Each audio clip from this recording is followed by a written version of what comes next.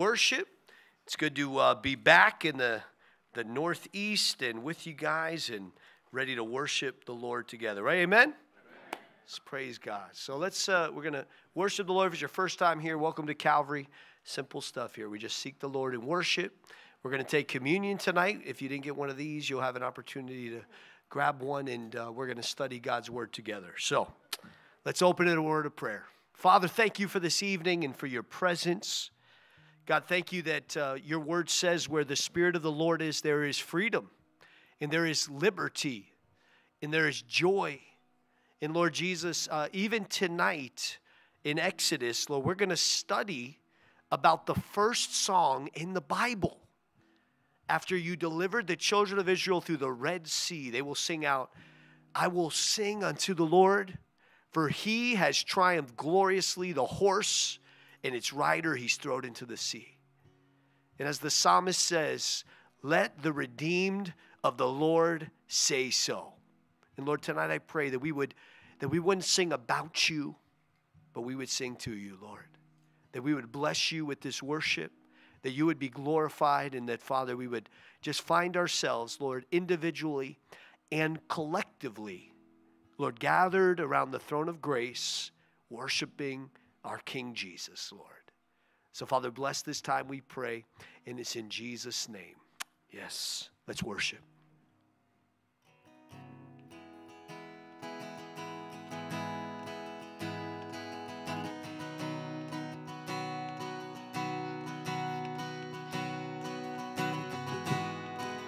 Walking around these walls, I thought by now they'd fall, but you have never failed me yet.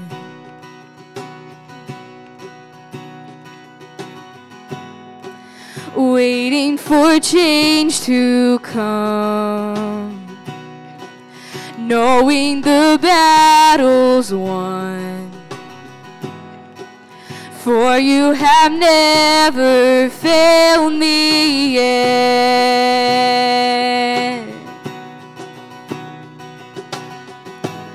Your promise still stands. Great is your faithfulness, faithfulness.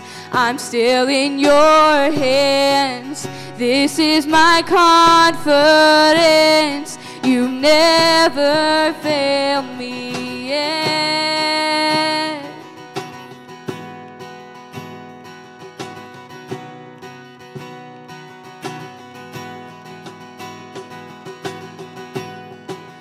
I know the night won't last.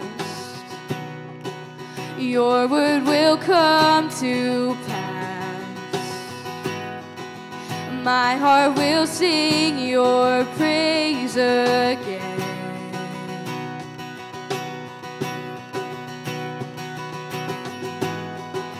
Jesus, you're still enough. Keep me within your love. My heart will sing your praise again.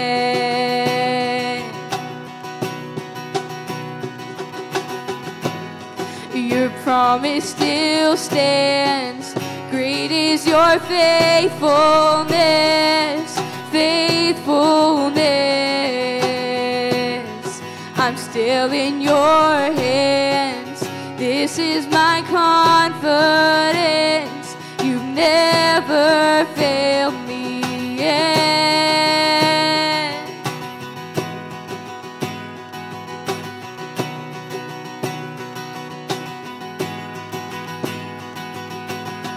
I've seen you move the mountains, and I believe I'll see you do it again. You made a way when there was no way, and I believe I'll see you do it again. I've seen you move the mountains, and I believe I'll see you do it again. You made a way when there was no way, and I believe I'll see you do it again.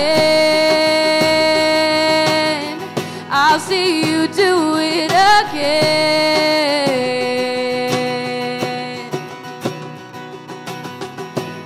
Your promise still stands. Great is your faithfulness, faithfulness. I'm still in your hands. This is my confidence. You never failed me. Your promise still stands. Great is your faithfulness, faithfulness. I'm still in your hands. This is my confidence. You never failed me yet.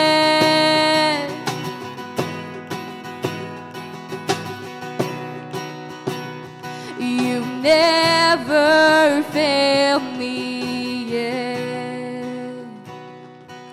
Thank you, Jesus, that we can just go to you, God, and we can talk to you, Jesus. I just pray that as we sing this next song, let's just prepare our hearts just to cry out to God and just to talk to him, just to ask him to revive our nation, our country. And I pray that we would just have hearts that are just wanting to hear from God. And let's just start this revival here in our circle with us. The revival starts with us when we meet with God and we get to know him.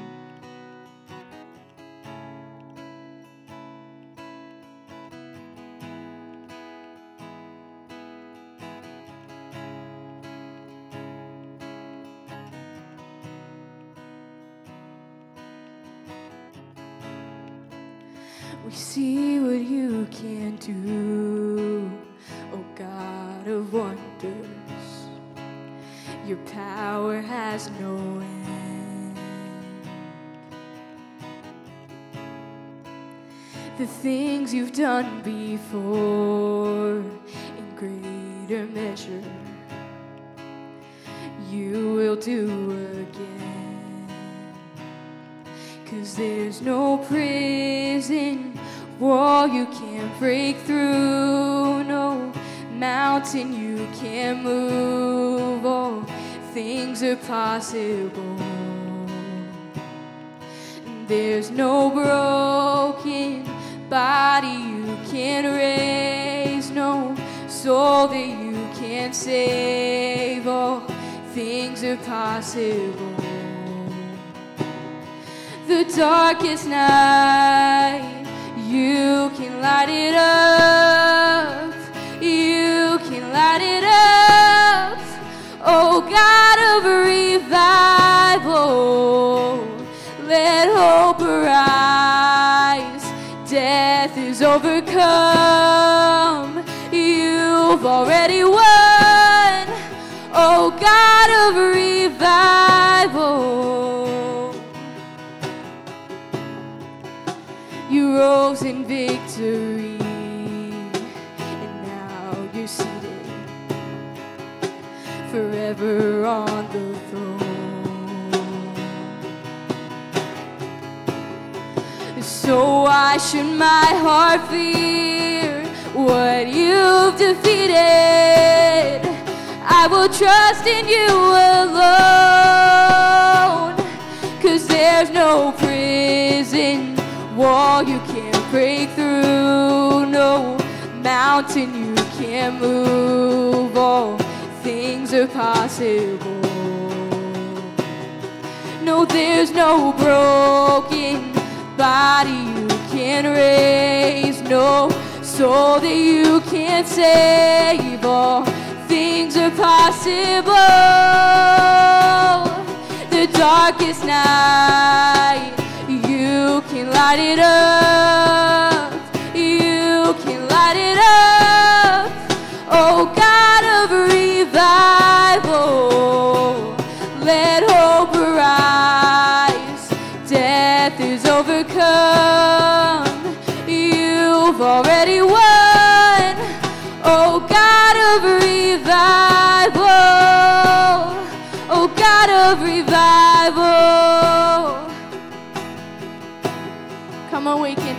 beautiful. Come awaken your people. Come awaken your city. Oh God of revival, pour it out, pour it out. Every stronghold will crumble. Hear the chains hit the ground. Oh God of revival, pour it out, pour it out. Come awaken your people. Come awaken your city. Oh God of revival, pour it out, pour it out. Every stronghold will crumble. Hear the chains hit the ground. Oh God of revival, pour it out, pour it out. The darkest night, you can light it up. You can light it up. Oh God of revival, let hope arise. Death is overcome. You've already won. Oh God of revival, the darkest night, you can light it up. You can light it up. Oh God of revival, let hope arise. Death is overcome. You've already won. Oh God of revival, come awaken your people. Let's sing this together. Come awaken your people. Come awaken your city. Oh God of revival, pour it out, pour it out. Every stronghold will crumble. Hear the chains hit the ground. Oh God of revival, pour it out, pour it out. Thank you, Jesus. Hallelujah. Father, tonight we pray that, we cry that out. Lord, we just want to see your kingdom come, your will be done. God, we just acknowledge, Lord Jesus, that, Lord, we're in trouble. God, we just acknowledge it. Lord, we just acknowledge, Lord, our hearts, Lord, even as believers here tonight, Father, are far from you, God. We just acknowledge it, Lord. We acknowledge, Lord, what your word says, that you have given us a matter-of-fact promise in your word. If my people who are called by my name will humble themselves and pray and seek my face and turn from their wicked ways, then I will forgive their sin, they'll hear from heaven, and I will heal their land. And God, we just ask you, Lord, by your sovereignty, by your Holy Spirit, Lord, to do what you need to do to get us to that place, Lord.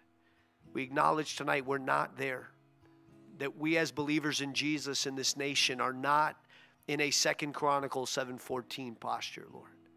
And we ask you, Holy Spirit, to bring us to that place, Lord. Father, we ask you to forgive us for telling you what to do. And Lord, we ask you what to do, Lord. What would you have us to do, Lord? What would you have us to do in these days that we are living in, these dark days? These days, Lord, where the birth pangs are so severe and we're not seeing them, Lord. God, what would you have us to do? Lord, please, by your Spirit, move upon us. We ask you. Awaken us, Lord. And as was prayed tonight, we pray, Lord, God, rather than us praying, Lord, for all the churches around us, rather than us praying for Washington, God, we ask you, Lord, to change us here tonight. Change us, Lord. God, we are not the righteous ones, the ones that have figured it out and everybody else is wrong, Lord. It's us. Start in us, Lord. Start in me, Lord. Please, God, tonight we pray. And We just thank you for your grace, Lord. We thank you that you are slow to anger, that you abound in love. And tonight, God, we do ask you to just meet us here at this table. Lord, at the communion table. Lord, meet us here. Thank you, Jesus. Thank you, Lord. You can go ahead and be seated. If you need a communion element, you can slip up your hand and we'll get that to you. We're going to come to the table. And, it's interesting because, Jesus tells us in, actually Paul, but it's the Holy Spirit there in 1 Corinthians, that whenever you eat this bread and you drink this cup, you proclaim the Lord's death till he returns. And that's the job, right? Sometimes as Christians, we forget what the job is. We think, oh, this is the job or that's the job. I'm supposed to be doing this or doing that.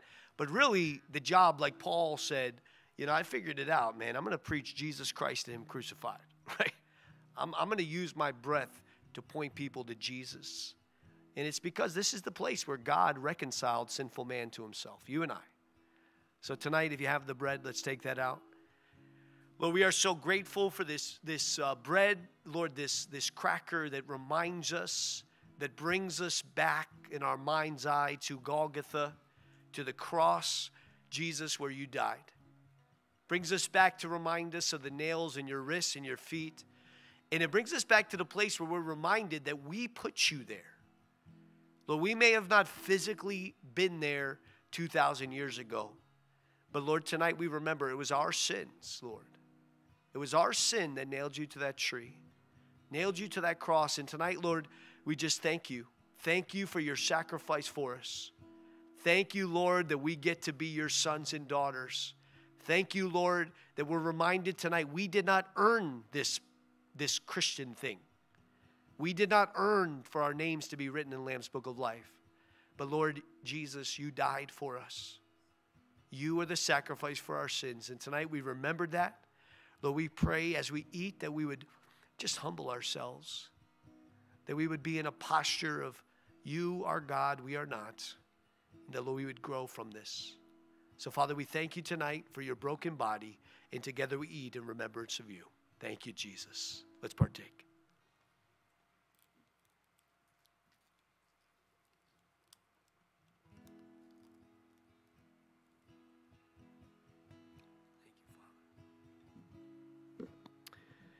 And Lord, tonight we do also thank you for this cup. Lord, we just remember the blood of your suffering. Lord, we remember your blood that washes us white as snow and cleanses us of all our sins. Lord, tonight we do ask you to just forgive us, Lord. Lord, forgive us. We thank you, your word. Lord, the cross of Jesus Christ dealt a death blow to our sin nature. It dealt a death blow to sin in us. But the blood of Jesus, again and again in Scripture, we see it says that it washed our sins away. Lord, our day-to-day, Lord, sins against you. God, we just thank you that we are washed. We thank you that we don't have to go through this life guilty, dirty, unclean. But as you said to Peter, you said, Pete, unless you let me wash you, you can have no part with me. So tonight we just thank you for the blood of Jesus. I personally want to say thank you, Lord. Thank you for washing me. Thank you tonight that I get to stand before your people. I get to stand here with my brothers and sisters in Christ, Lord, cleansed. Not because of my own washing, not because I went through some religious ceremonial situation, but it's the blood of Jesus. It's better than the blood of goats, the blood of lambs. It washes a man and washes a woman of all sin. So tonight, Lord, we thank you. And Lord, Lord, this is by faith as we partake, as your word says, as often as you gather together, do this in remembrance of me. This is a powerful thing. And Lord, we just take in this juice, Lord, and we know it's more than a ritual, that you are here among us. Lord Jesus, we pray that your spirit would fill us. There would be a washing and a cleansing. Lord, even tonight, there would be a healing, Lord, of pain, of brokenness, of sorrow. Lord, we just thank you. We recognize your presence here. We drink, Lord, in remembrance of you. Thank you, Jesus. Let's partake.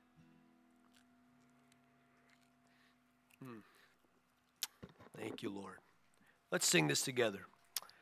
What can wash away my sins? What is it? Nothing but the blood of Jesus.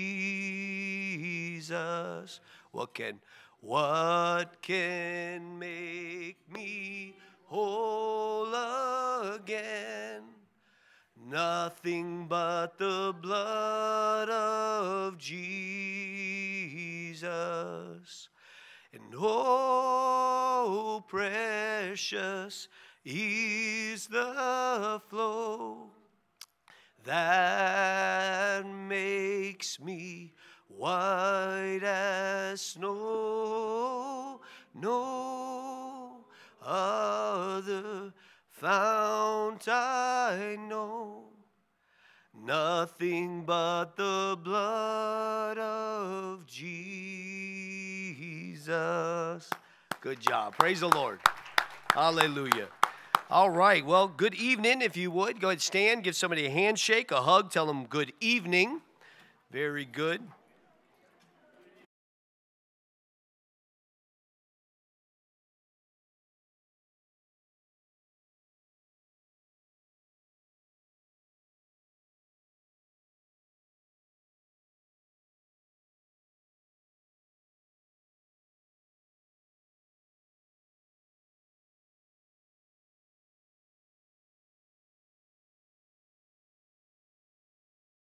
Calvary, we're glad to have you. I'm Pastor Bill.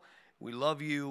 We just want you to have a safe place to come, learn the Word, and grow in your walk with the Lord. And I pray that we're doing just that. You know, I just got back. Once again, if you need a Bible, slip up your hand. We'll get that to you. I had a great Sunday. I know Pastor Robert was here from the bridge. Did you guys get to meet him, Pastor Robert? You know, you hear him on the bridge, Bible question and answers. You know, I've been on that question and answer thing. I told them, don't ever make me go on this thing again, you know. Don't ever make it. You know, they have, I don't know if you know this. I'm about to tell the secrets. You want to know the secrets? So when you're there, all the questions come in advance so you can kind of research them. And then as the pastor, you get to pick which questions you want to answer.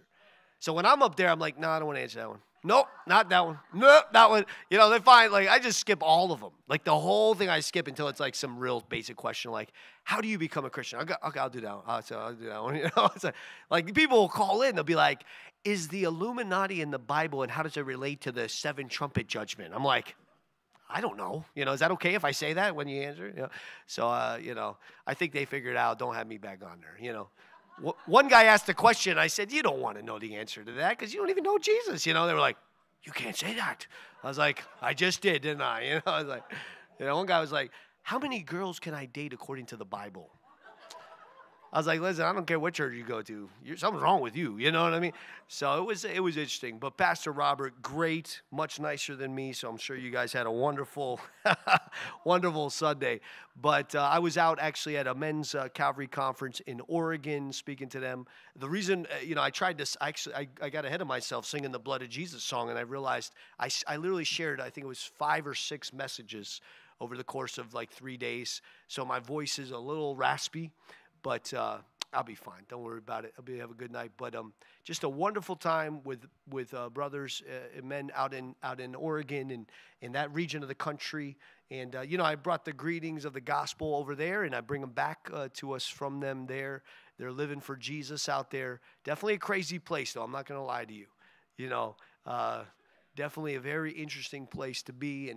But the gospel is going forth there. You know, Jesus is moving. The Word of God is being preached, and it's exciting. So I want you to be encouraged by that. Tonight we're going to be in the book of Exodus. So if you have your Bibles, let's go ahead and open those up. We're making our way right through the book of Exodus, as always here, chapter by chapter, book by book. And we're in Exodus 15 tonight. Tonight, if you're taking note, the title to the message is Worship, Praise and Worship is Our Worship. Worship is our worship. I actually studied for this on the plane ride back. The woman next to me was very interesting. I said, you're not here by accident, are you? You know, she was looking at a lot of this stuff. But, you know, I wrote that down. Worshiping the Lord. It's our worship. You know, it's very powerful. You It's powerful in our own walk with the Lord as followers of Christ to worship God, but it's also powerful in the realm around us, this spiritual realm that we live in. It's very powerful when redeemed believers in Jesus, as the psalmist said, let the redeemed of the Lord say so. What that means is when redeemed believers in Jesus sing out a song to the Lord, it's very powerful. It just like the thermostats change the temperature in the room, worship to Jesus changes the temperature in a region. Very powerful, the worship of the Lord. And we're going to see that tonight, and we're going to see some principles of worship. We're going to see how to worship a little bit, and we're going to learn it from this first song. This is Exodus 15. This is the first song in the Bible. First song in the Bible, interestingly enough, we'll see it tonight. It's also similar to the last song in the Bible. So, Father, tonight, as we have your word open, God, as we're going to talk about worship, something that for 1,000,000 years from now, we're not going to be watching any more TV. God, we're not going to go to the beach anymore. I know some are very disappointed about that. Lord, we're not going to do a lot of these things. But, Lord, we're going to be worshiping you still. And, God, we pray tonight as followers of Christ that we would grow in this. I pray that there would be a awakening, Lord, even these days we're in, to what's happening and what's happening around us and how worship plays a part in that. And Lord, we ask you to bless it in Jesus' name. Amen. I go away and, I'm in the other side of the country. And, first thing that happens is we've got a earthquake, right? Earthquake in New York. Who would have guessed, But I'm there at the conference and somebody says, "Oh, Pastor, do you hear you had an earthquake in New York?" I'm going, "Oh, no." I'm on the other side of this country. It's a big country we live in. And I just thought, wow. Then on my way back, we've got this solar eclipse. And people have got the light, the thing is on. Some of you guys, I heard, traveled quite far to see the sun blocked out by the moon. God bless you, It's very interesting. But, if you're not paying attention here, you're not catching this, what we are watching in the days we're living in is the birth pangs of the imminent return of Jesus Christ. It's what's happening, guys. This is what's happening. The wars, the rumors of wars, the tribalism, right? The attempt of society and the world, the flesh, and the devil to divide us based on the least defining attribute of us, which is our skin color. All of this, the corruption, the direction towards a one world government, a one world currency, a one world, religious system, right? We're watching the most unsuspecting people call themselves Christian, and you're going, I don't think you're a Christian, not according to any biblical standard, right? We're watching this play out in front of us. We're having the earthquakes. We're having all of this craziness. And tonight, what are we to do in response to this? How do we respond to these days we're living in? What is our part as believers in Jesus, right? As we're following the Lord and God is calling us to himself and saying, "Follow me," what is our response going to be? Tonight we're going to see Exodus 15. We're going to see the children of Israel's response to a cataclysmic event, right? I would say the parting of the Red Sea, and they're walking through on dry land, and the entire Egyptian army in 1 second being swallowed up is quite an event. And you'll see tonight, for you note takers, jot it down, their response is that of worship. It's to praise the Lord. It's to sing out. Listen, before I was a follower of Jesus, the only songs I sang were ones I would never sing again. The music I listened to is very different. And I remember coming to Christ, getting born again, and coming to church. And man, to be honest, I love the messages. I love the messages. My brain was still being refashioned and reformed. And, I was trying to get it to work again, But worship was something I just kind of didn't get. I'll never forget kind of being at church and watching people lift up their hands. And for me, I would just kind of look at them like, what in the world are they doing right now? Like, what is this? What is this? I came from a sports background. I'm like, somebody made a field goal somewhere in the world. I remember asking this older guy, I said, what is that about? They go, well, the Bible says you lift up holy hands to the Lord. And I said, but still, for that long, I don't even know if I have the shoulder muscles to do that, I said, boy, I hope they all wore deodorant. You know, that's what I was thinking. And I remember one guy said to me, he says, you know what it is, Bill? You know, like a kid, when their father comes home, how they lift their hands to say, pick me up, Dad? So that's what it is. I said, oh, I like that. I like that. I still didn't lift my hands, you know. That was weird, you know.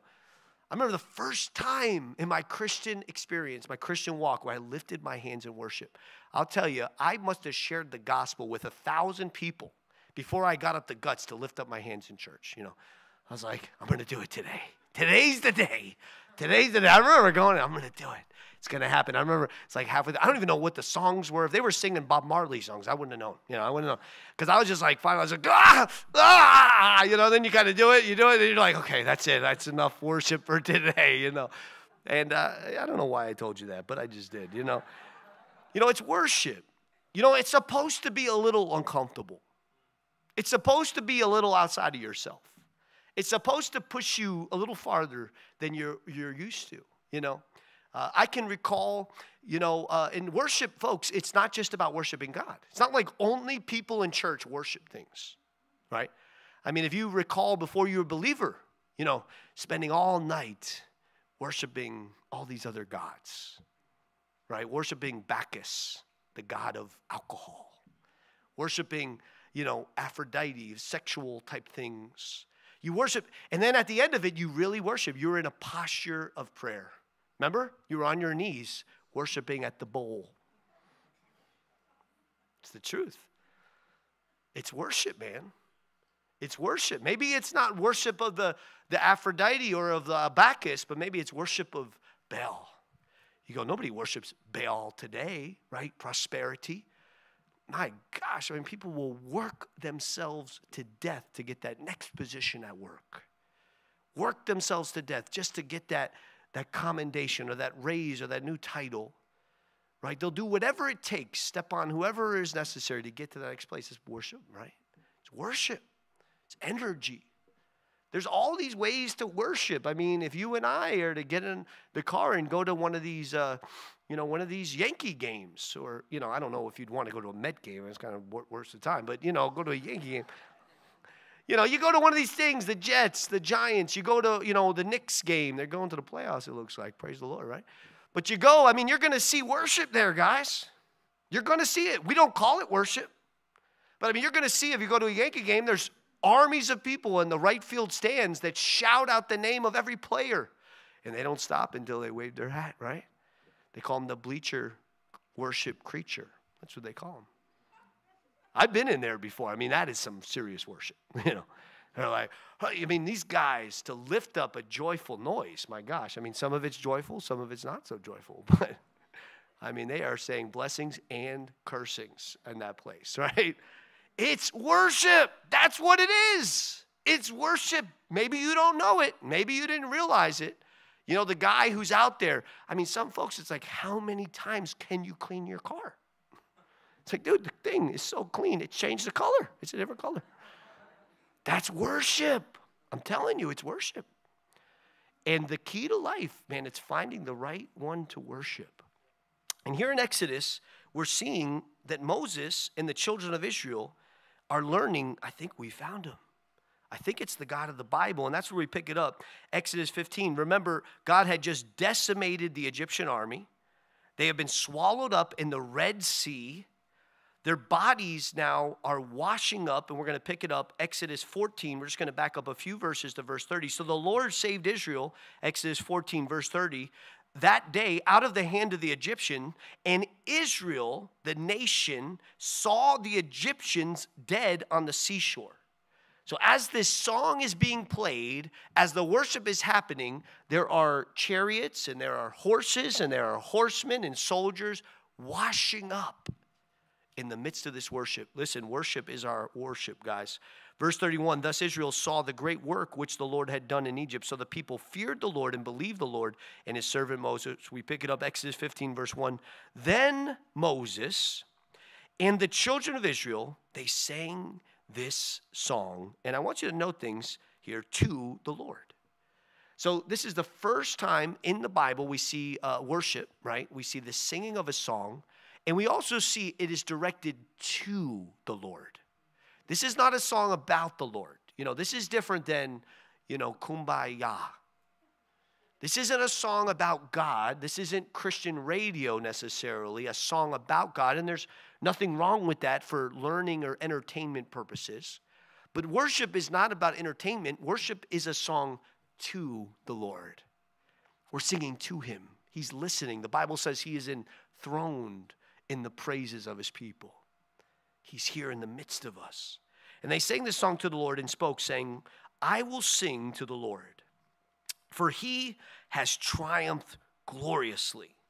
The horse and its rider he has thrown into the sea. Verse 2, the Lord is my strength, and he is my song, and he has become my salvation. He is my God, and I will praise him. My father's God, note this, he says, and I will exalt him. It means I will lift him up above all others. Listen, tonight if you're taking note, number one is we're going to learn the songs and sing. Throughout the Bible, when it comes to worship, we see we have to learn these songs and then we have to sing them. We have to sing them. There's something about opening our mouths in worship. When you do that, you should be doing that here at church. You should be doing that on your car rides home. Guys, you could do it in your house. When you go to open your Bible in the morning to spend some time with the Lord, I'd encourage you right there, sing a song to the Lord. One of the most beautiful things about the Lord is it doesn't matter what your voice sounds like. But God's not like, oh man, I wish he would sing to me a little less. It's got I said a joyful noise unto the Lord. Sounds like you shot some animal or something there. God's not like that. God loves it. He loves it. When it's your birthday or something and your kids are singing you happy birthday, if one of them, can't find it, you're not like, man, could you just stop? Let the rest of them sing. Like, you don't do that. God hears this. It blesses him. It's worship, guys. This is that first song, in the first song in the scriptures, it's interesting because the last song in the scripture is also a song of Moses. If you keep your finger there, you turn all the way to the back of the Bible, to the book of Revelation.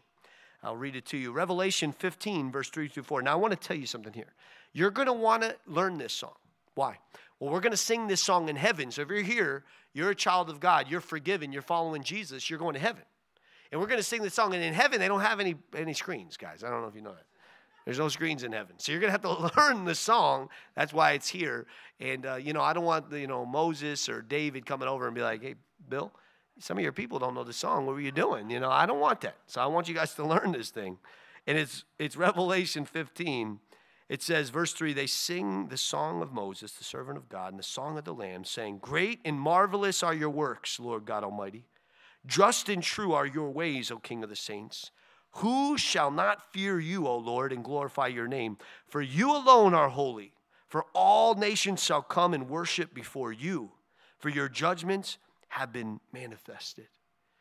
They worship him for what he's done, but they worship him also for his grace, but they worship him also for his judgments. When we get to heaven, we're going to worship God for all of these things. And back to Exodus 15. We see this. The first song is of Moses, the last song of Moses. And you know why that is? I don't know. I did a lot of reading on it, and I still can't put it together, but God knows. When we get to heaven, we'll go, that's why the first song is of Moses and the last of Moses. It is what it is. Worship is one of those things that's a little different than our analytical thinking. We don't really fully understand. I don't understand why when I lift up my song to the Lord, it blesses him. I don't know why it does, but I know it does.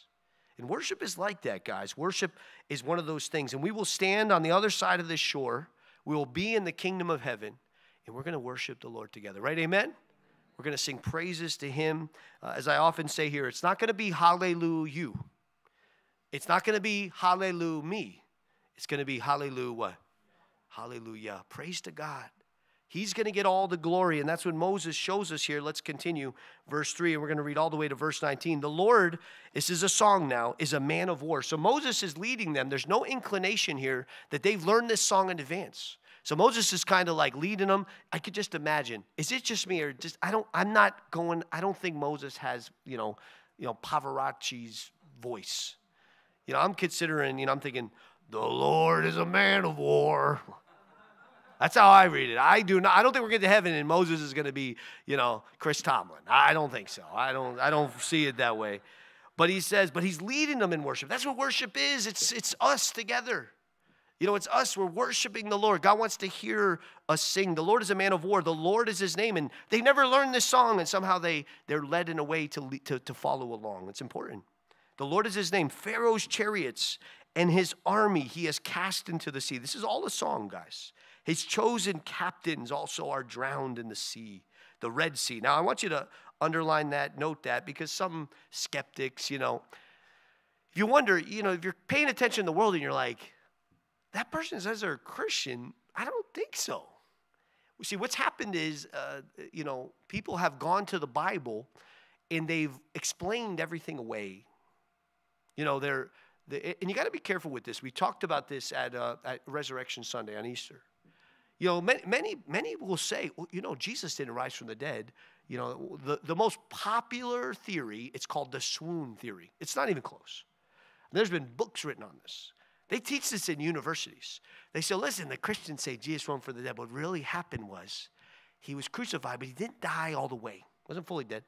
And when they put him in there, the cold air in the tomb revived him. I mean, they say this. They say it in such a way that if you don't believe it, they make you feel like you're stupid. But in order to believe it, you actually have to be stupid. I'm telling you. You got to actually be stupid, right? So, Jesus was whipped, crown of thorns, right? Beaten, bag over his head, beaten. This is the crucifixion. This isn't Xbox at an American jail here, folks, right? This is a little different. Then he's crucified, hangs there 6 hours, nails through his wrists and his feet. A Roman soldier puts a spear through his side. The Romans also were experts. Jesus wasn't the only guy crucified that day, or that week, or that month. I mean, they were notorious for this. They knew when somebody was dead. But then the idea that he was still alive, they put him in a tomb. What is it? 2-ton boulder is put in front of him. This guy with no medical attention revives from the cold air, pushes the stone away, defeats the Roman guard there. No medical attention, guys. I mean, he still has his rib cage showing, right? His blood's been drained. It's ridiculous. Well, it's pretty close to what they say about this. They say, oh, this is a misrepresentation. It wasn't the Red Sea. It was the Reed Sea. It was a small swampland they crossed through. I still don't understand how the waters of the Reed Sea swallowed up the Egyptian army exactly. But again and again, really here, guys, we see the Red Sea. In the Hebrew, it's Yam Suf, if you want to know. Yam Suf. And do we know exactly where the children of Israel crossed over? We don't really. We don't know exactly where. That is true. We don't know exactly where George Washington, crossed the Delaware either. We know he crossed it, though. I think. I heard somebody question that recently. But anyways, it's like the world's flat. It's like, oh boy, here we go. But basically, it was the Gulf of Aqaba. It's 8 miles across. This is a massive area, a huge body of water. And, again and again, the Bible tells us it's the Red Sea. Similar to the resurrection, if you don't want to believe it, say you don't believe it. But don't make up stories about it. This is what the Bible records, flat out. The Bible doesn't record that God parted a marshland and somehow the Egyptian, the greatest fighting army on the planet, got swallowed up in some mud and somehow got swallowed up by the water. I mean, that's not what's happening here. The Bible records they went through the Red Sea. It was miraculous. And it's important we remember that. Verse 5, the depths have covered them. They sank to the bottom like a stone. This is a song. Your right hand, O Lord, has become glorious in power. Your right hand, O Lord, has dashed the enemy in pieces. And in the greatness of your excellence, you have overthrown those who rose against you. You sent forth your wrath. It consumed them like stubble. And with the blast of your nostrils, I love that part. With the blast of your nostrils, the waters were gathered together. So, thank you. Somebody gave us an illustration here tonight. So Jesus sneezed, and he handled it. It's like, how did God, I used this on somebody recently. Like, how did God do that? I said, well, he sneezed, and that was it. That's it. God sneezes, and the oceans part, The blast of his nostril. Now, I don't know that Moses was trying to make doctrine here, guys, but it's a song. The waters were gathered together. The flood stood upright like a heap. The depths congealed in the heart of the sea. Verse 9, the enemy said, I will pursue, I will overtake, I will divide the spoil. My desire shall be satisfied on them. I will draw my sword. My hand shall destroy them. This is the Lord. You blew with your wind, Lord. The sea covered them. They sank like lead in the mighty waters. Who is like you, O Lord, among the gods? Who is like you? Glorious in holiness, fearful in praises, doing wonders. You stretched out your right hand, the earth swallowed them.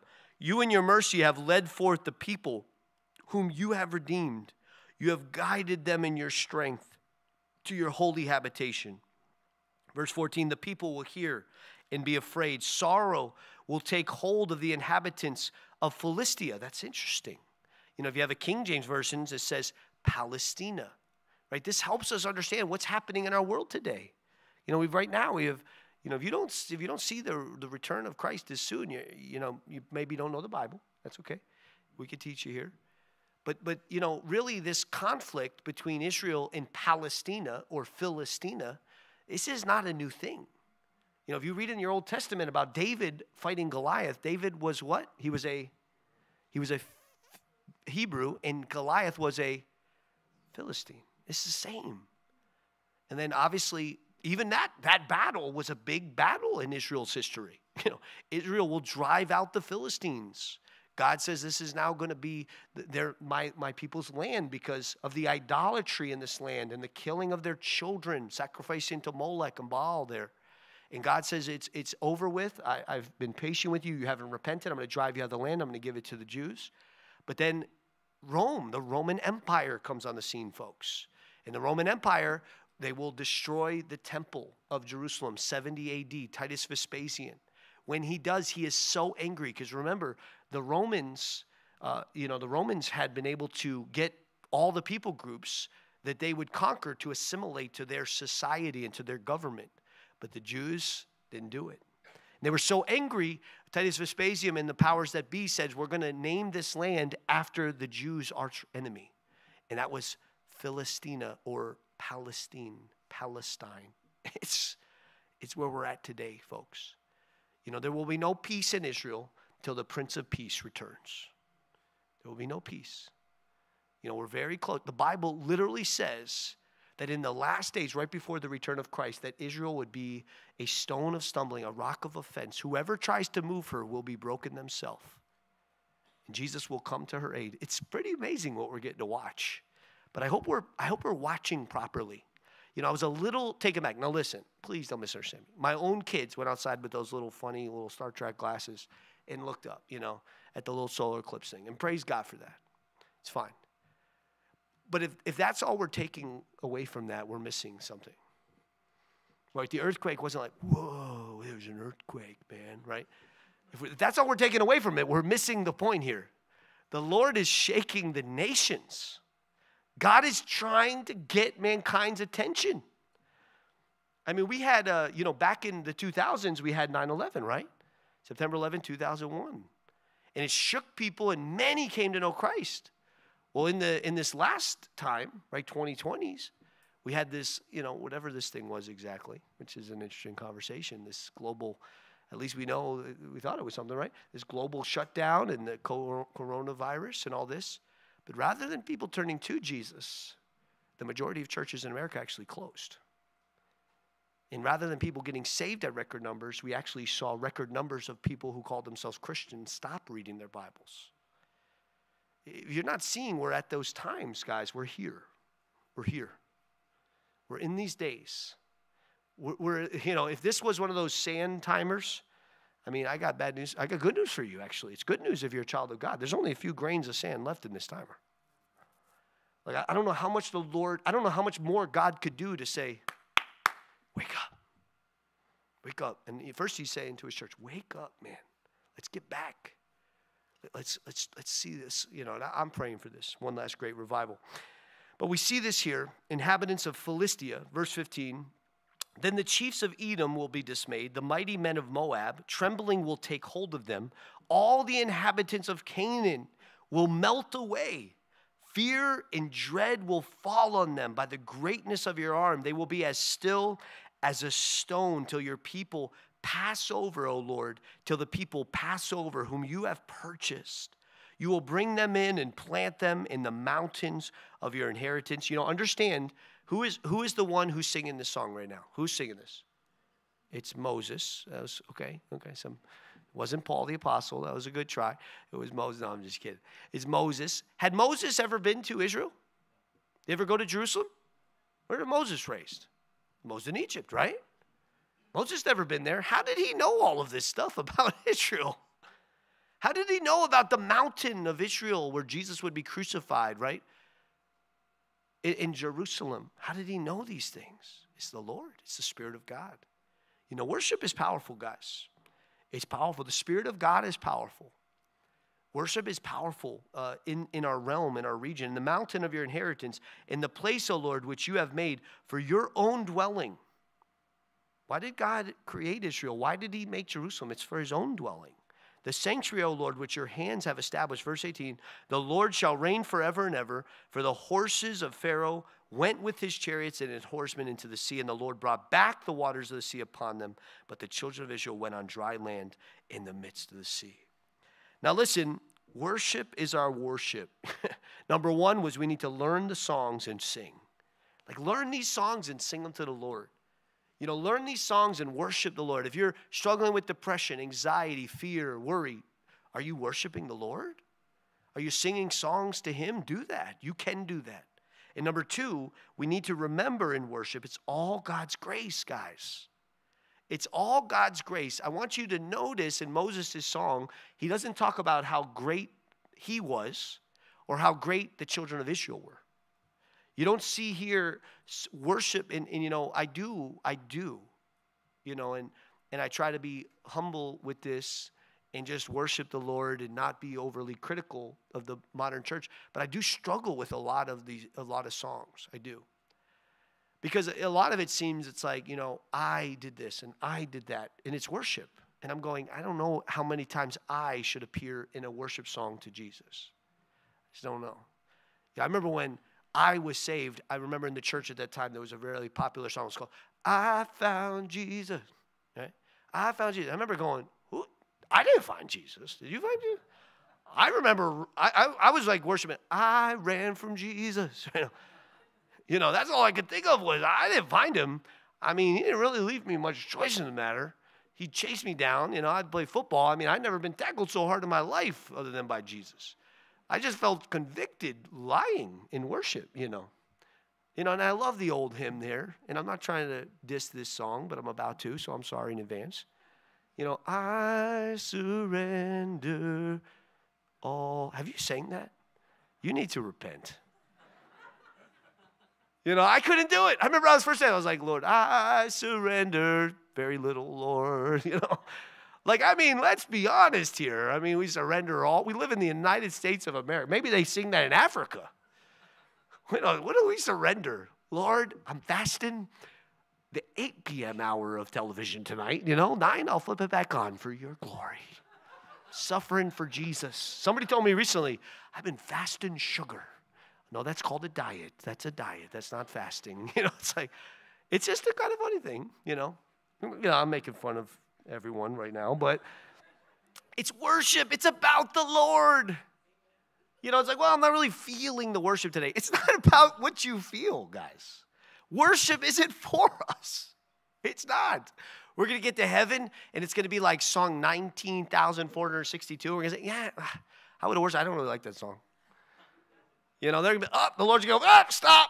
The guy all the way in the back over there, he's really far because he didn't do many good works. He's all the way back from New York. He don't like this song. Let's switch it up, right? Not going to happen that way, guys, you know. It's not about us. It's an opportunity for a time to not be about us. It's good for us. It's good for us. It's good for us to worship the Lord, to realize, Lord, you are God, I'm not. That's how it's supposed to be. It allows us to realign things to reality. You know, one of the great challenges in the world, one of the reasons one of the main reasons psychologically why Satan is able to execute so much of his plan on planet Earth today is he has gotten the majority of human beings to fundamentally, the majority of the time, think about themselves. And once he gets you thinking more about yourself than you do about the Lord or about others, you're basically dead meat. He's got you. Because, it's like people are like, I'm depressed and I think about myself all the time. I don't understand why. It's literally called, you ever think about this? It's literally called depress. It's literally called pressing in on yourself. And you go to the person that's supposed to be the expert in this, and they say, have you taken any me time lately? Let me look at your screen time for a second, and we'll find out. It's like, 47 hours in a 24-hour day focused on only what you want to think about. Yeah, that's some me time, I would say. Now, I know you're convicted right now. And you should be. You should be. No, I love you. Me too. But I'm saying worship is an opportunity just to take a breath and to go underwater and to just focus on the Lord. And that's what Moses does here. And he says it's God's grace. It's God's grace. It's who God is. It's recognizing the greatness of your God, where he says there, you in your mercy have led forth the people whom you have redeemed. Why did God deliver the Israelites out of Egyptian bondage and through the Red Sea? If you want to read it later, Psalm 106, verse 6 through 48, God will set the children of Israel free from Egypt. And they'll be free. They'll go into their land, but then later on, they'll go into bondage again to the Babylonians with 70 years. God will give them this psalm there in Psalm. It's incredible. But you read it, and it's really all about Israel's failings. It's how unfaithful they were and how faithful God was. It's the nevertheless. There's this one part in Psalm 106. I just love it. He says, nevertheless. Like it says, all of Israel's failings, nevertheless, God was merciful. Guys, we're the nevertheless. We're the nevertheless. It's by God's grace we're not consumed. I remember before I was a Christian, I sinned all the time. Sin, I just lived in a sinful culture. That was my problem. It wasn't me. It was the culture around me. And then I got saved, and from that point on, I've never sinned again. It's like, where did we get this idea that that's supposed to be the Christian testimony? I'm going to tell you right now, it's not in the Bible. It's not true. It's not in the Bible. Paul, the apostle, who wrote 2/3 of the New Testament, as he continued his writing, he communicated publicly that he was realizing his sinful condition more and more. Paul didn't continue on in the ministry, and by the end, and he's going, man, I pretty much don't sin anymore. At the end, he says, I am certain I am the chief of all sinners. That's what Paul ends with. That's the progression of a walk with the Lord. We realize it's God's grace, and worship should demonstrate the same thing. Now let's move on, verse 20. He says here, then Miriam the prophetess, the sister of Aaron, we don't find out Miriam, Moses' older sister, was a prophetess apart from here. The sister of Aaron took the timbrel in her hand. So Miriam now hears the song of Moses, and we don't know exactly what she's saying, if she kept singing through this, but she starts banging this timbrel in her hand, and all the women, it says, went out after her with timbrels and with dances. This is a lot of women here. We believe, scholars tell us, was there 600,000 fighting men, the Bible tells us, between 20 and 50, plus women and children. So are there at least 600,000 women, probably more. That's a lot of worship. Imagine dancing around, singing, the women worshiping the Lord. It's incredible. This woman, Miriam, just begins to sing to the Lord. Verse 21, and Miriam answered them, sing to the Lord, for he has triumphed gloriously. The horse and its rider he has thrown into the sea. Now listen, Miriam's not going to do this thing perfectly. In a few chapters, we're going to see Miriam. She's going to get leprosy. She's not going to be too happy with her younger brother. He's going to go from Moses, the deliverer, to Moses, my little midget brother. And God is going to handle things for Moses. But Miriam here has an interesting life, At this point, sometimes we miss this. Miriam here at this point, this is Moses' older sister. She's over at this point, 90 years old at this time. Older folks love you. Love you. But I'm telling you, Miriam at 90 years old says, give me the timbrel. You know, it's powerful. Think about it. Moses wasn't that much younger than her while he's walking across the Red Sea. You know, we miss these truths. You know, and this woman has had a strange life. You think at the age of 9 or 10 approximately, that is when all the children were being killed in Egypt. This is when all the children of the Jews were being thrown into the Nile River, being killed. And she's there. She's got her little brother Moses. She's watching this play out. It's not her job. She doesn't know what is going to happen. She watches her mom and dad have some guts and say, we're not doing it. We're not doing it. She saw her mother put the little brother in the bulrushes. That's Moses. She follows Moses as he floats down. Pharaoh's daughter picks him up. She's got the guts at 9 or 10 to say, hey, do you want me to go get a Hebrew woman to be the nursemaid? You know? And she runs to her mom, 9 or 10. Mom, Pharaoh's daughter got little baby Mo, you know. We don't know what his name really was because the Pharaoh's daughter tells that when we get to heaven, we're going to say, where's Moses? They're going to be, there's no Moses, but there's Moishi over there or something, you know. But, I mean, you just think about this. She goes and gets him. You know, you got to imagine at this point, you know, Miriam's pretty proud of Moses, her brother. You know, but it took her about 90 years to get it. 90 years old, and she finally gets it. Give me the tambourine. Let's worship. Took her 90 years. Listen, you'll get it eventually. Don't worry. You'll get it. You go, when am I going to get it? I don't know. You'll get it. Just stay the course. She gets it. Watch this, verse 22. We're going to read to the end. So Moses brought Israel from the Red Sea, so they are just excited. This is a few days later now, between verse 21 and 22. A few days, just a couple days. They just saw the Egyptians slaughtered by God. The Red Sea parted. Their worship, I mean, this is probably one of the largest worship services in the history of mankind, 2 to 3 million. Worshiping the Lord. I mean, imagine how they sang. I got a feeling they weren't like, I will sing unto the Lord. You know, they are shouting. This is a war cry. The nations around them are hearing the ground shake. They're worshiping the Lord. So Moses, a few days later, brings Israel from the Red Sea, because you can't just stay at the victory. You got to keep moving forward, right? Then they went out into the wilderness of Shur, so they were very sure of the direction they were heading in. And they went 3 days in the wilderness. So you think the first day in the wilderness, they're still whistling, you know. You know, man, you remember that song? Wow, they're praising God. Still high-fiving, right? Still high-fiving. Wow, God is good. The second day, they're going, man, where is this Moses guy? He's good though, right? Moses, all right? You like Moses? I like him. He's good. Okay. Where's he taking us? Not sure. Well, let's follow him, you know. Let's keep going. By the third day, well, 3 days in, it says, and they found no water there in verse 22. Now they're like, all right, where's this Moses fella? We need to have a meeting, you know. They go, I don't know. What's his credentials again? I don't think he went to seminary. I don't know, you know. That Egyptian rigmarole. We wouldn't have done this as in our Hebrew culture. He was raised Egyptian. He doesn't know how we do it here. You know, 3 days in, they go from worshiping to worrying. Boy, happened so fast. Verse 23. Now, when they came to Marah, so now they come to a water. There's water they haven't drank. It's very hot. It is the desert. They come to Marah. It says they could not drink the waters of Marah, for they were bitter. So just picture this. They're now very thirsty. They go from the highest high. Now they quickly, you know, we fluctuate quickly.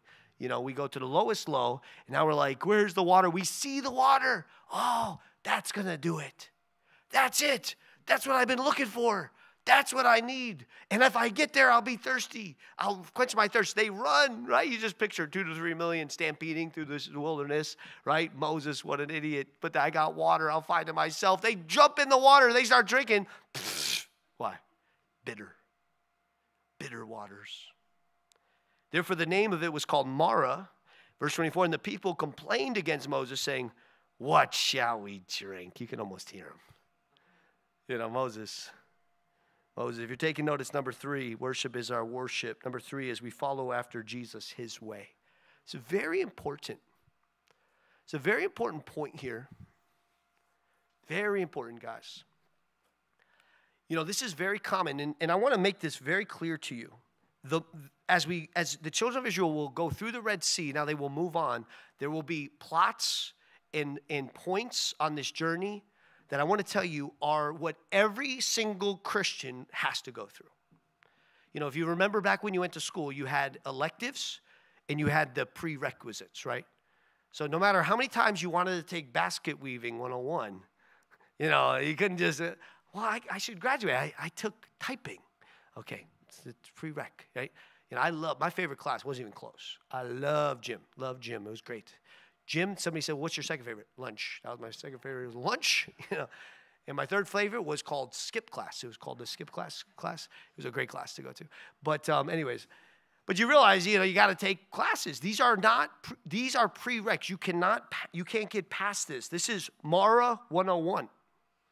You will have to pass Mara 101. And what is Mara 101? What is this class? This is it. Is God saves you, and then you go through a trial, and as you go through a trial, you say in your head, if I can just get to Mara, sometimes that is actually her name. If I could just get to Mara, then I'll be satisfied. That's it. Sometimes his name is Marka, you know. Sometimes it's Java, right? Or it's Hausa, or it's, you know, it's a part of the country, you know. If I could just get, Dad, I'll be happy. I've had these friends. You know, if I could get to know Pastor Bill better, I'll be happy. No, you won't. You won't like me. Trust me. You're going to be like, why did I come here? It's not great. You're like, this guy's kind of mean, actually. You know, it's like, it's called Mara. It's Mara. It's Mara. It's not true. You have to get past this. God had to do this with the children of Israel. They had to go through this. You know, there are some Christians been going, I mean, they've repeated Mara like 1,000 times. You know, they're that kid. You know, you're like in 4th grade and they have a goatee. You're like, you know, I think you should have graduated by now from college, you know. But sometimes the Lord is good like this. You know, this is where people mistake God. They're like, but he's so nice. He's so kind. He's slow to anger. Yeah, and he says, repeat. And we do it again. And we run tomorrow. Bitter. Again, Lord, you're supposed to change the waters. He's going, no, that's not what I'm looking for. Nah. Groundhog Day. You ever seen that movie? Groundhog Day. It's like, not again, right? And it is what it is. God's like, got to learn this one again. You see, they didn't realize something.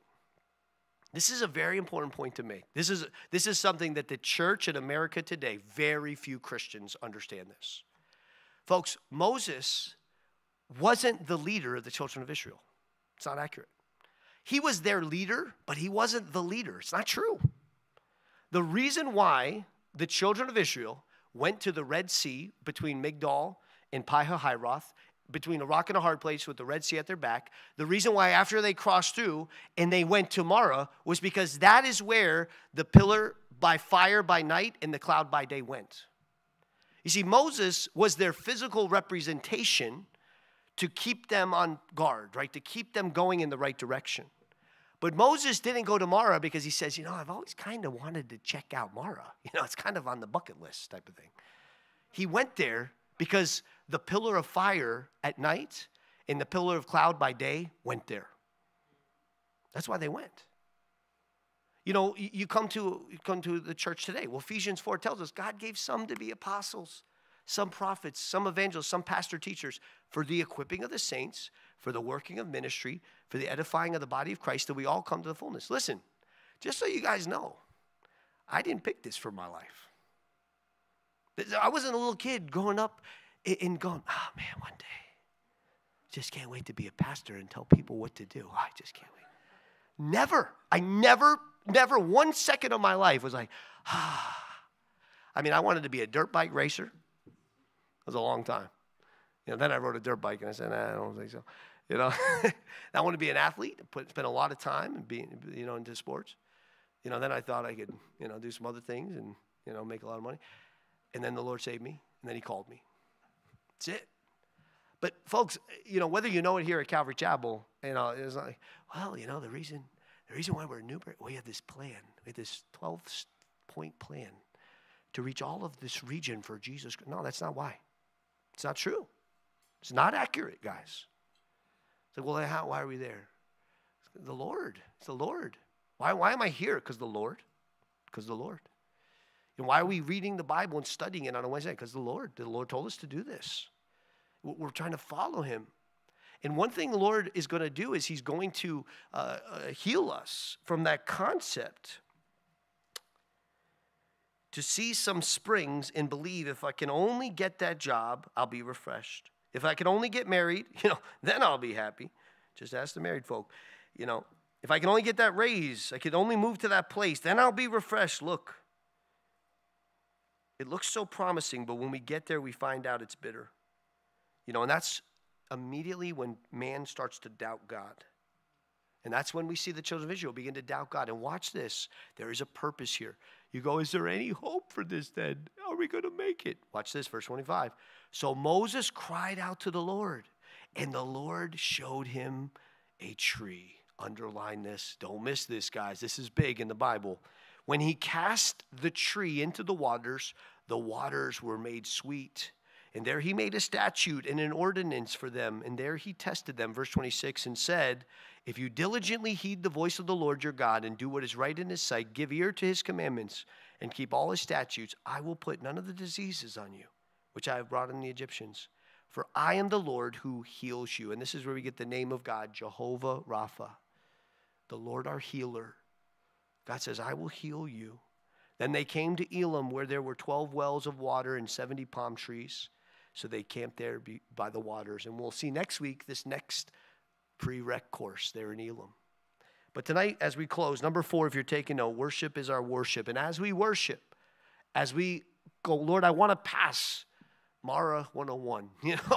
I want to pass, even if it's just with a D-, Lord, I'm okay. Just want to pass. Number 4 is you need to throw in the tree. You got to throw in the tree. What does this do? What is this? The tree in the Bible is the cross, folks. It's the cross. Galatians 3, verse 13, you could jot it down. 1 Peter chapter 2, verse 23 through 24. Both Paul, Peter, all through the New Testament and Galatians, Paul says, cursed is the man who hangs on a tree. The tree is that old tree right outside Jerusalem where Jesus was crucified, where all our sins were paid for on the cross, past, present, and future. And this is the secret to bitterness. This is it. If you're struggling with forgiving somebody or you're struggling with forgiving God, which can happen, you have to go back to the tree. You got to remember what he's done for you and what he's done for me, that he died for all of your sins. And he died for the sins of the world. The person that has wronged you and wronged me, Jesus Christ on the cross, died for their sins. You say, but it's not fair. Justice hasn't been done or this hasn't happened. Listen, that day will come if that person chooses to reject what Jesus did for them on the cross. But today, those Mara waters in our hearts, those ideas of, man, if I can just get this, then I'll be happy. We deal with those by throwing in the tree. Jesus Christ gained his life by losing it. Jesus Christ gained our life by losing it, right? Amen? It's the cross. It's not true. It's not true. The more we do me, it doesn't make me happier. It's not true. He who seeks to save his life will lose it, but whoever loses his life for my sake, man, you'll find it. And how do you deal with whatever bitter experience we may have had in life? It's the cross. It's understanding what happened at that cross. It's appropriating it to our own lives and watching the bitter waters in our lives be made sweet. And I want to tell you something. If you get saved, you come to know Christ. And then you begin to live for the Lord. You read your Bible, you pray, you come to church. But then you go back to some of those old things. The waters will get bitter again. They will. They'll get bitter again. There's pain. God forgives the sin. He does not forgive the consequence, guys. Jesus, when he was tempted by Satan in the wilderness, Satan says, he brought him to the top of the temple. And he says, throw yourself down from here. God has said he will command his angels to catch you. What did Jesus say? You're not to test the Lord your God. If Jesus would have jumped from that thing, hey, no, the angel ain't catching him. The Jesus pancake on the floor, It's consequences. Listen. You got to throw the cross in. The cross of Jesus, what he did for us, it's powerful. It's powerful. And because of that, we could worship him. Some of us, maybe we're not worshiping because, we sense, the Lord has left me or he didn't meet this need or, maybe you've been at the Mara for a long time. You're going, I don't know how to pass this course. I tried. I looked at the person's paper next to me. I even copied. I got it wrong, I can't figure out how to get past this course. Listen, the way to get past this course, you have to throw the cross in. You got to throw the cross in. You know, there's a reason why, you know, Paul said, you know, I've determined to preach nothing but Jesus Christ and him crucified. Because the cross is powerful. Paul says in Romans that the gospel is the power of God unto salvation for those who believe.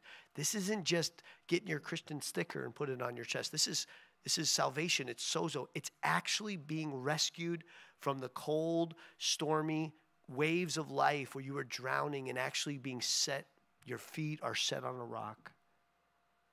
But there's just this step of faith.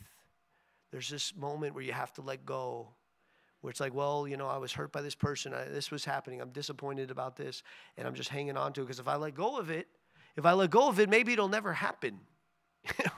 Maybe I'll never get healed from this. Maybe I'll get hurt again. Maybe somebody else will hurt me. I'm telling you right now, the only way to get healed of it is to let go of it to the Lord. It's the only way. Say, Lord, I believe that on that cross, that person or that situation, Lord, saying, Lord, I'm sorry for being disappointed with you, God, when you demonstrated your love for me by laying your life down. And I'm just so grateful. And, you know, maybe you need to pray tonight and say, Lord, help me to be content. Help me to be content in just knowing you. Just knowing you.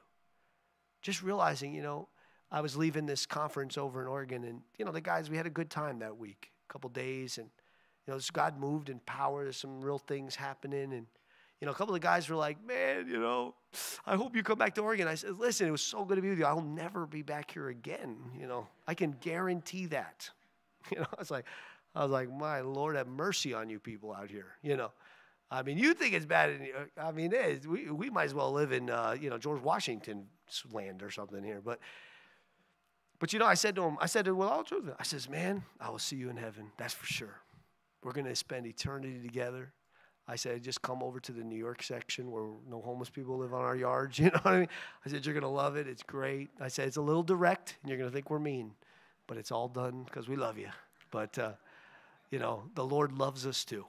He loves us. Be free from bitterness. Amen? Amen. All right, let's stand. We're going to close out. Let's sing a song a cappella, then I'll pray for us. I love you, Lord. I love you, Lord. And I lift. And I lift my voice to worship. To worship you, oh my soul, rejoice. Take joy, my King, in what you hear. And let it be a sweet, sweet sound in your ear. And Father, I pray that you would bless your people. Bless them with the gift to be able to worship you, Lord. Father, call them to yourself and let them know worship, it's not just a song. It's a lifestyle. It's a life. It's worshiping you. It's Lord, the Greek word proskenuo, it's a dog licking its master's hand, Lord. We never get home, and our dog looks at us and goes, you're not that great. God, we just pray that we would worship you. That we would worship you, and we'd worship you alone, Lord. And that, God, I even pray tonight, if there's any other worship in our lives, Lord, anything else that we bow before, as the old song says, Lord, we don't lift our soul to any other. Lord, if we've been lifting our soul to any other, Lord, we pray tonight to forgive us. Forgive us, Lord. We just confess our sin, Lord. We just say the same thing as your word says, Lord, that it's foolishness, us worshiping man-made objects or, Lord, things that Satan has created to bait us into, to rebel against the God who loves us. And God, we ask you to forgive us. And Lord, we just want to worship you. We pray that we would worship you and that we would realize worship, Lord, yes, it is a song, and it is a song, but it's also the song of our heart, Lord. That we would just grow closer to you, that you would bless your people, and that, Father, if, and I mean this, Lord, if before we gather together again, Lord, on Sunday, the youth on Friday. Before we gather again, Lord, we hear the trump of God and the dead in Christ rise, and we who remain are caught up to meet you in the air. Lord, I pray that we would be ready to worship, Lord. I pray we'd be ready to worship because we're going to. We're going to worship the Lamb. We're going to throw our crowns at your feet. We're going to see the nail wounds in your wrists and your feet and know for all eternity why we're there. Not by our good works, but by your grace and your love. So, Father, bless your people as they go and give them a song, Lord, in their hearts in Jesus' name. Amen. God bless you.